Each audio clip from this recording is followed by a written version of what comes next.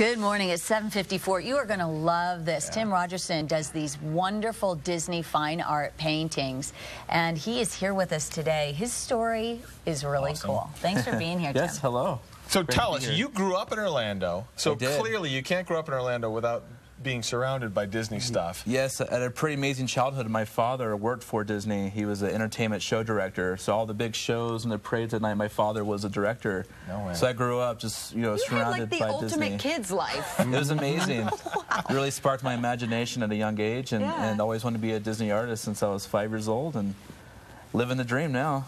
It's working out all right. And these guys found you, the Disney people found you at the amusement park just drawing pictures? Yeah, I was in art school at the time, and I had a weekend job in the gallery just doing sketches of Mickey, on the weekends that people could buy in the gallery. And that's when I met Disney Fine Art. It kind of opened up this new door for me to take my love for Disney and to paint it on canvas and sell it all over the world. You have a new piece behind us that is, we're looking at the Fantasia one here. Next to it is this Maroon Bells picture that you just finished. No one's even seen it, and it's sold. We're just unveiling it right now, and the piece sold yesterday.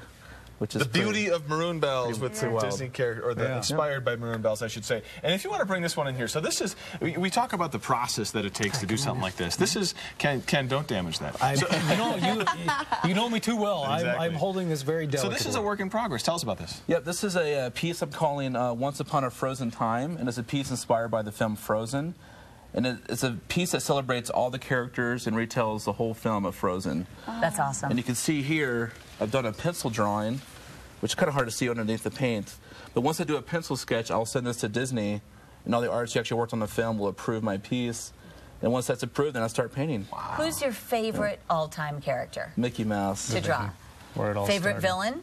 Favorite villain would be Maleficent. Nice. Yes. I love it. Now, you are going to be at an event this weekend, right? Yes, I'm at the annual Holiday Food and Gift Festival this weekend. I'm painting this piece live this whole weekend, so we'll hopefully bring it to life by Sunday. Neat. Go out and see Tim. And thank you for sharing your artwork with us all week here on Good Day, because it's been awesome to check it out. So thanks, Tim.